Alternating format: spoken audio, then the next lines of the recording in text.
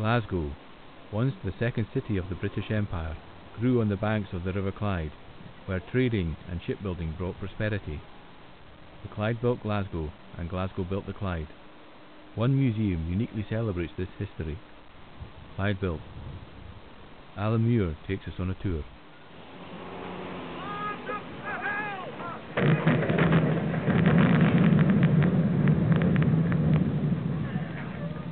Welcome to Clydebuilt Maritime Museum.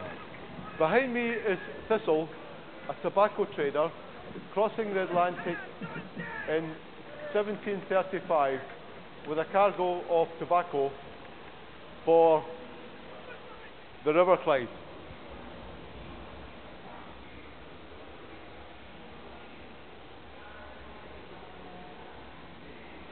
In the 18th century, tobacco trade with America resulted in many local people becoming wealthy. They were known as tobacco lords.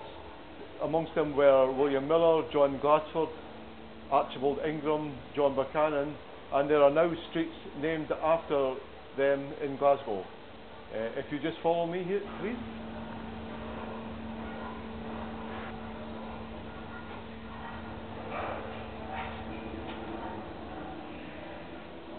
The 1707 Act of Union came about because of ill-fated investments overseas.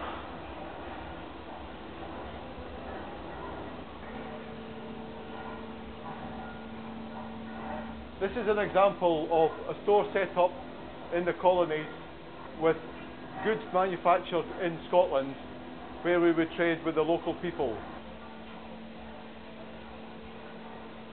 As well as trading in tobacco, sugar was also imported, and an industry grew up in Greenock which survived into the 20th century.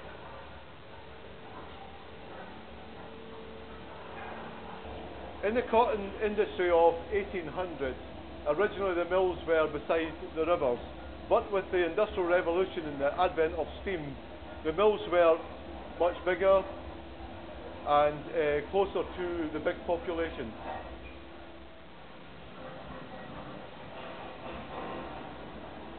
Because coal and iron could be mined locally, the iron industry developed rapidly here, and with James Neilson's blast furnace in 1828, the heavy production of iron really took off.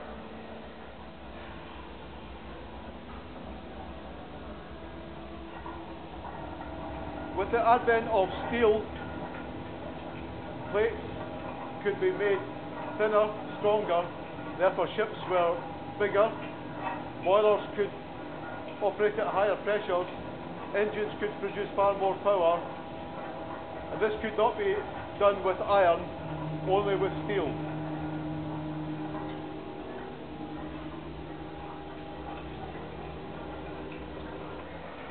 The River Clyde became famous for building ships, and Clydebuilt became synonymous with quality, and over a couple of hundred years thousands of ships were built in shipyards that became famous the world over.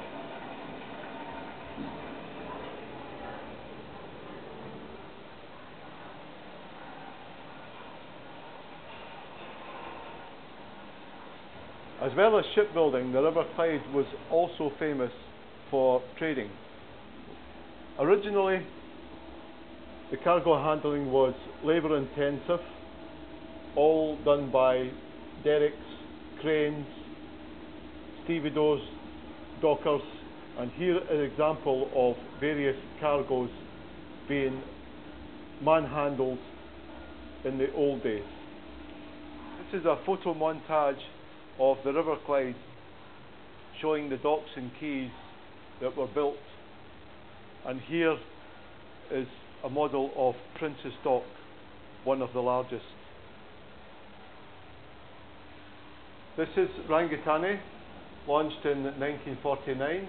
She's a passenger refrigerated cargo ship, and one of our main duties was to take migrants from Scotland to New Zealand.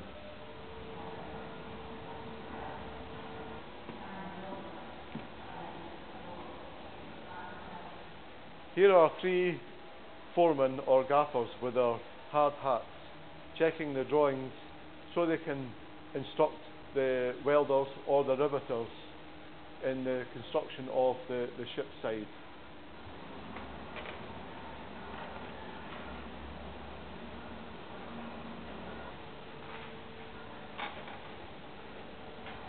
Here we have a docker in the old days handling cargo with a cargo net, and we'll see later how cargo handling has now changed significantly. Behind me you see different cargoes that were carried in the old days and the methods of stowing these cargoes. Originally the goods were transported in barrels, but nowadays we use containers. Container ships nowadays can carry up to 14,000 containers.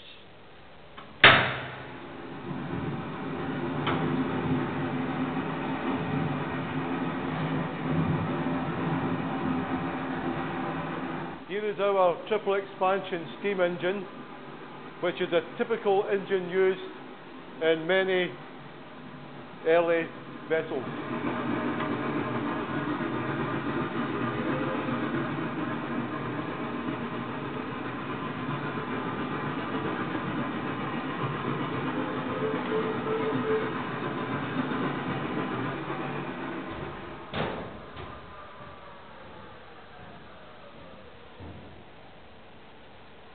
Here is a small illustration of different products from all around the world.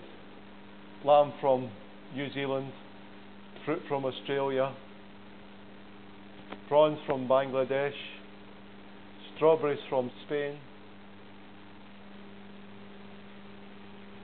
The River Clyde naturally is wide and shallow, and where we are here at Bray Head, you could actually walk across it.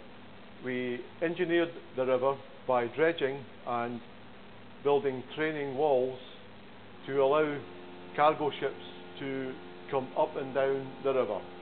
Here is a model of a hopper barge which is used in conjunction with a dredger.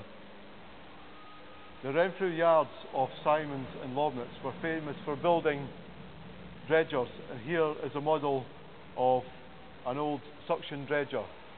These dredgers could be seen in many foreign ports in India, Bangladesh, Australia, West Africa.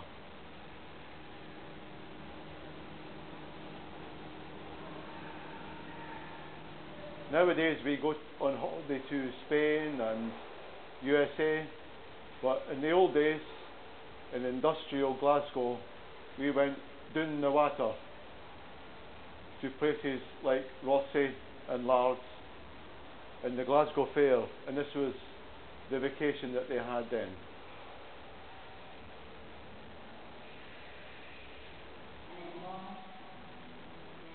This is our exhibition room. We have hosted many exhibitions over the years. At the present we have an exhibition about Cunard, and in particular the QE2.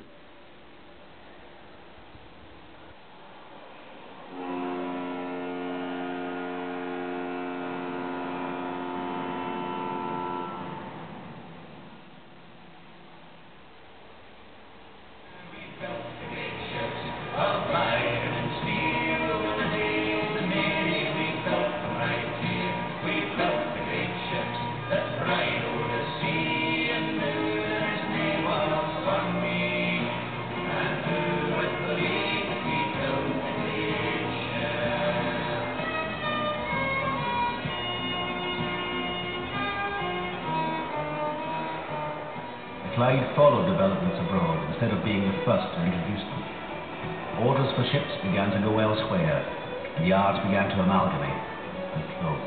Denny, 1963. Simons Lobnitz, 1964. Barclay Currell, 1965. Searfield in liquidation, 1965. And that concludes our tour of Clydebuilt Maritime Museum. I hope you've enjoyed it. In the city of Glasgow, 'twas high on the Kells. If you lived near the river, you'd work in the yards. The first thing I saw when I opened my eyes were the muckle great cranes that reached up to the sky, where we built the great ships of iron and steel. The Lizzies, the Mary, we built them right here. We built the great ships that ride o'er the sea, and knew there is nae work for me. And who would believe that we built the great ships? At the end of the 40s, apprentice was I, to the cream o' the welders by the name o' Mackay. He have 12 lugs and he ingubs a lesson he lip, and I'll show you young lads how we build the great ships. And we built the great ships of iron and steel. The Lizzies, the Mary, we built them right here. We built the great ships that ride o'er the sea, and knew there is nae work for me. And who would believe that we built